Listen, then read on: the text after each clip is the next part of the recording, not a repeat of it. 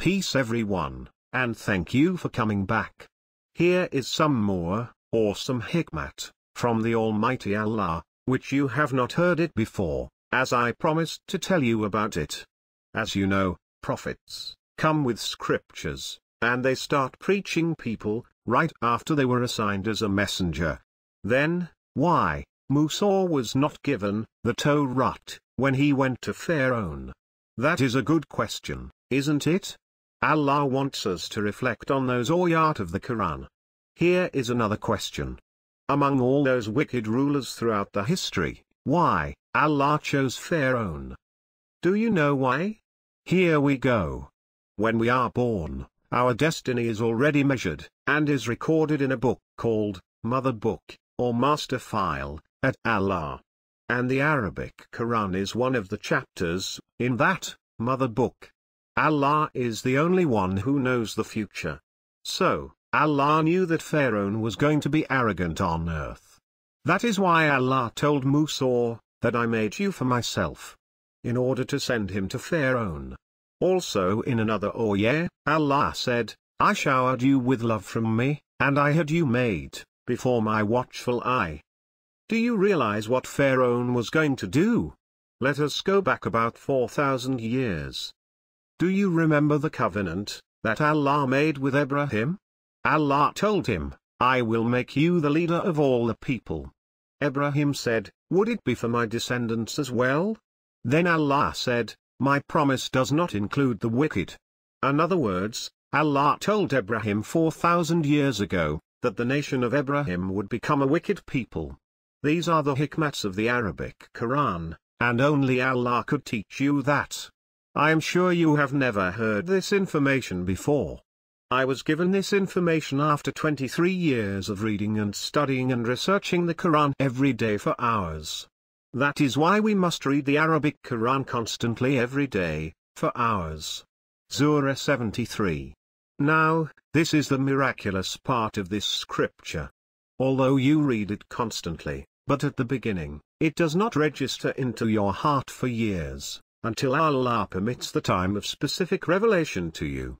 So, Allah knew that Pharaoh is coming, and he is going to be an arrogant on earth. Then at the same time Allah made Musa for himself. But, why? Because, Allah was going to make Musa confront Pharaoh and stop him for being arrogant on earth. But, why? Here is the awesome part. Remember, Pharaoh was going to kill the sons of Bani Israel, and rape their females. Do you know what that means?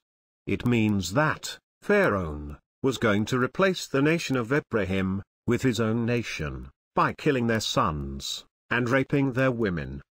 Did you see the movie The Land of Blood and Honey, by Angelina Jolie? That was a perfect example of what Pharaoh was going to do. Allah wanted to save the nation of Abraham, and keep them alive in order to fulfill his promise with Abraham, so he could keep transporting Abraham's nation to the end of this world.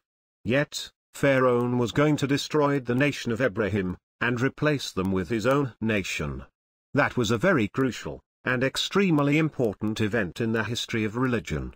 That is why Allah said to Musa, go to an enemy of mine, and an enemy of yours.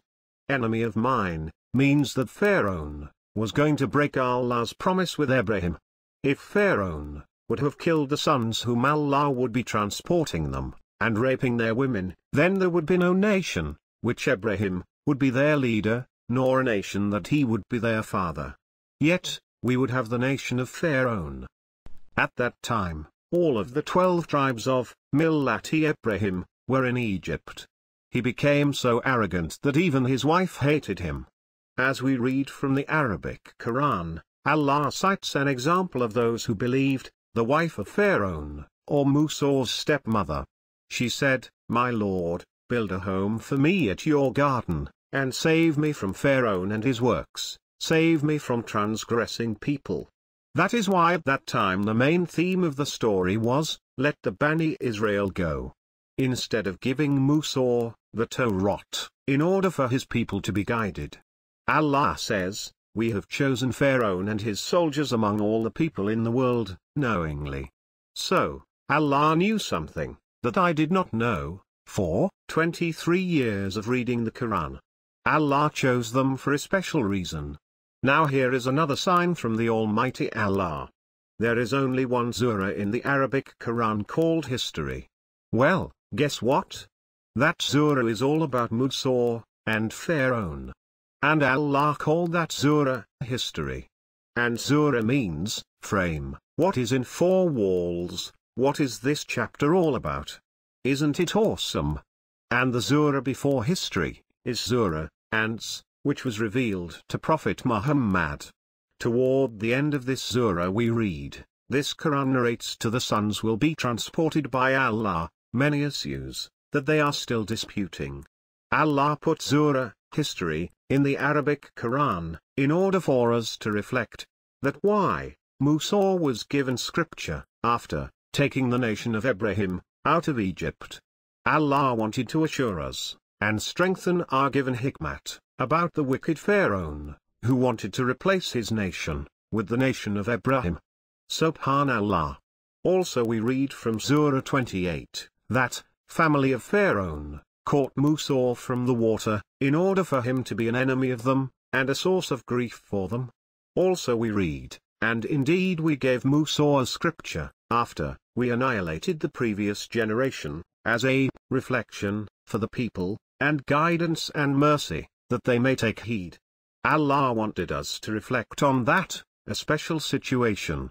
Now we know the reason why among all those cruel and vicious rulers in the world, Allah was pointing out to Pharaoh and his troops. Pharaoh was going to block Allah's system. This is because Allah, the gracious and the merciful, was going to save the nation of Abraham, despite the fact that he knew they would be bunch of losers at the end. This was an awesome hikmat from Allah, which no one knows about it. I left translations, and I totally depended myself on Allah alone, in order for him to teach me the literacy and hidden hikmat of his Arabic Quran, and make the Arabic Quran easy on my tongue, as he did for other believers.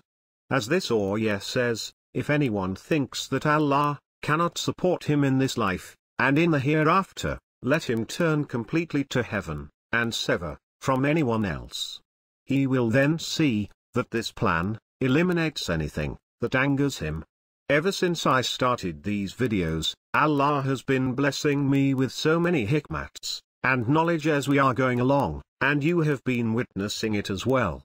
Allah is the only one who could give us hikmat and knowledge. We found out that we should translate the Arabic Quran for our own. And Bani Israel are not Jews, yet they are. The sons will be transported by the all-powerful Allah. And all of these today's religions are fake and man-made. This, by itself, is a religion's whistleblower. And the name of our Creator is Allah, and not God. Jesus is a made-up name, and his real name is Esau, meaning clock, the hour. Allah informed us that from which ayat of the scriptures, people came up with those satanic fabricated books. And the hands and hearts of those who wrote those fabricated books beside Allah's scriptures should be cut off. And zakat charity should be 10%, and not 2.5%. And so many other information, which I will tell you about them later on, inshallah. Praise Allah, Lord of the universes. As the Arabic Quran says, one would get these informations from the Quran, if he or she becomes mutahhar, or pure, and sincere. The reason is, because Allah says, the pages of the Arabic Quran are mutahhar. So, you must get to that degree of purity, in order to get hikmat from the Quran. Let us say the Arabic Quran is going with a very fast speed called mutahhar. You must reach that speed in order to drive parallel to the Arabic Quran. Then, you are going side by the Quran, so you can get information from the Quran. Otherwise, if you read it thousands of times, you will never, ever, get any information. You must ask Allah to make you mutahhar. And read the Arabic Quran constantly, and asking Allah for his guidance and hikmat. Remember, only ayat of the Arabic Quran is motaha, and not any translation of the Quran. There is a word in the Arabic Quran, called albab, which comes from the root word labab, meaning the ones who are intelligent, has expert knowledge, distinction, diagnosis, recognition, perception, comprehension, apprehension, understanding, intuition, and so on. If you have these qualifications, you can see those hikmats in the Arabic Quran, and you can recognize and diagnose the problems and wrongdoings. This word is only for the righteous servants of Allah. And they are the only smart people in the world. And it is an awesome blessing for a person who has been blessed by this knowledge. This is another secret of this awesome scripture. Therefore, we should stop following whatever we were following before, and leave all those preachers, translations, religious leaders, and all of those fabricated books written by evil people and Satan. Because now we have the irrefutable scientifically proven untouched message from Allah. As Allah informed us, one of the names of the Quran is Arabic. Otherwise he would have said, English Quran, or French Quran. So we should translate the Arabic Quran for ourselves, before our address changes. Here is another hikmat.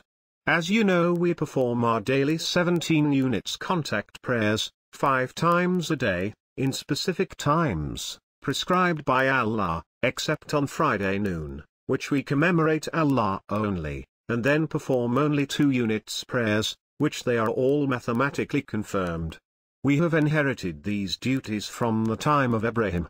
But, I was always wondering, since the most important number in Allah's system is 7, then why we do not pray 7 times a day.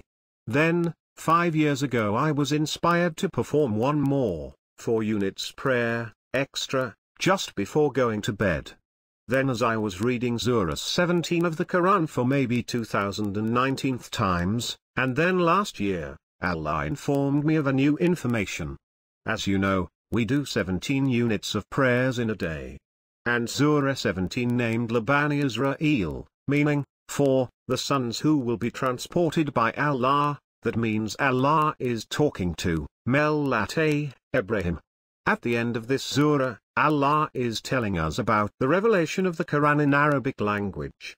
And it says that when it is read for people who believe, they fall prostrate and they say, Subhana, Rabbina.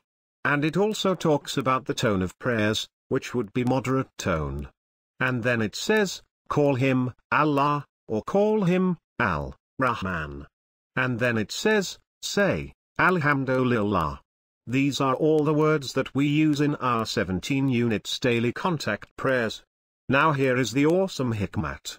In Ayah 79, of this Surah 17, there is a word called, tahajjud, which means, getting up from sleep, in the middle of the night, in order to observe the contact prayer, salat. And there is another word in this same Ayah, which is, nawfila. This word means extra, or for more credit. So, it says, get up, in the middle of the night, and perform contact prayer, so with that, you would acquire an extra credit. So that your Lord may raise you to an honorable position. Allah, be glorified. Then somehow, I was directed to read, the Psalm, of Dawood. Then, I found in Surah 119, Ayah 62, Dawood says, I get up at night and I pray. Then in Ayah 164, Dawood says, O Allah, I pray to you, 7 times a day. And I have been performing my contact prayers, 6 times a day, and I have been getting up, in the middle of the night, for some years now, in order to read the Arabic Quran. That is, if you want to be amongst the allies of Abraham, and Muhammad, as Surah 73 commands. Therefore, at the middle of the night, before reading my Arabic Quran, I started to do another contact prayer for extra credit, as Prophet Dawood did. So that made it, total of 7 contact prayers in 24 hours. Again, these 2 extra prayers, are for more credits. This is how Allah directs us to the hikmat of His Arabic Quran. Allah be glorified. Now, you are going to see the ayat of the Quran. Peace.